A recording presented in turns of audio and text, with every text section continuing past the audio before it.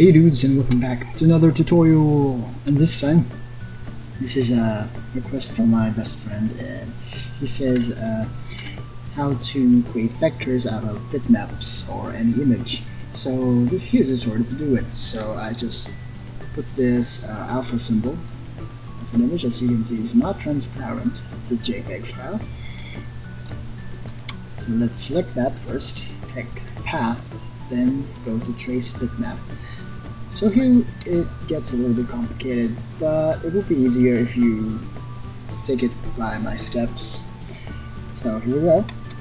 If you go to brightness steps and click update, you will see it bases off the brightness of the image, since I guess the program just thinks that the orange is quite bright, so it scans into white.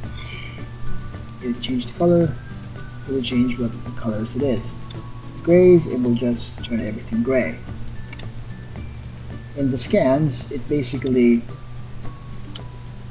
scans any differences of each color. For example, 8 scans, so there will be 8 layers within that image, or 8 colors, or 8 grays. And if you click smooth, it will smoothen out the edges of the image, of the vector that it will make. And stack scans basically is stack scans is basically the colors are just overlapping. So let's try that first. Let's go to colors with 8 scans and click update and click OK. So as you can see, this is the finished product. And if my mouse isn't, as you can see, there's rounded corners, but when you Control Shift G or ungroup it, just go to Object, Ungroup, Control Shift Control G or Control Shift G, it will show the ungrouped shapes.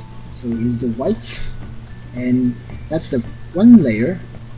And of course it will contain several layers more, depending on what image you have.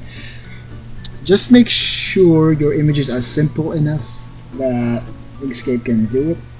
Depends on your computer, because this is a very simple image.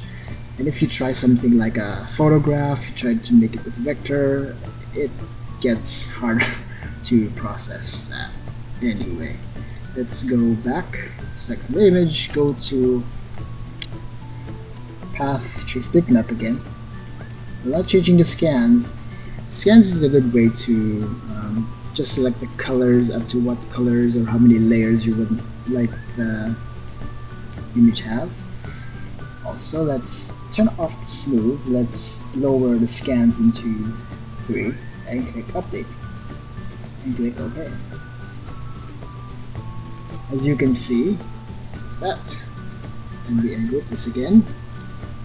Will only be 3 layers. And also they have not been smoothed out. When I can get closer, as you can see, there's no smooth edges. Okay. Leave that, let's go back to path, trace bitmap.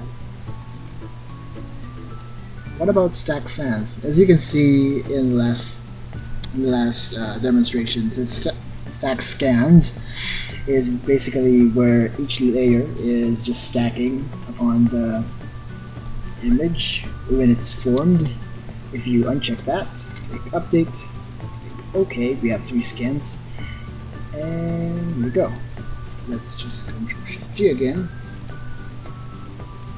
As you can see, the colors are, each color is basically divided, and also the white, let's change that to another color, is also not stacked, because each color is not really stacked together, but each color has a different template rather than stacking up on each other, if that makes sense. Okay, let's again. And what about if you don't like the white? The best option is to check remove background Let's go back to sections and smooth that out. Click update.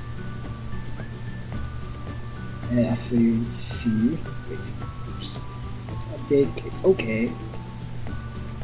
And as you can see, there's no white. And then ungroup this.